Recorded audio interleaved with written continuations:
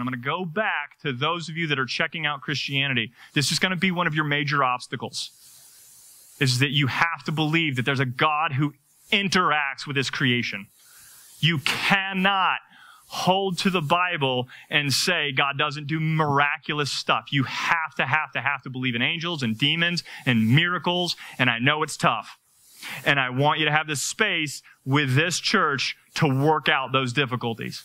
That's what I'm going to, as the pastor, I'm going to try to just define that space for you, where you can go, I really have a hard time with Moses splitting the Red Sea, or Jonah being swallowed by a great fish / whale, we don't know, whatever, right?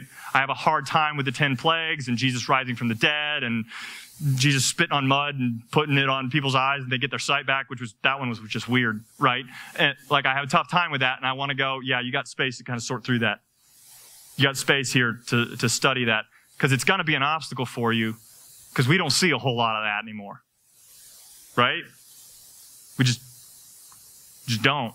And we live in a super material world. When I say materialistic, I don't mean like you want a lot of iPads. I mean just it's material, not spiritual, right? And it's tough, and I get that it's tough, and I can empathize with that. But you've got space here that God is a God who shakes prisons and causes earthquakes, and the doors open, and all of the prisoners are miraculously freed.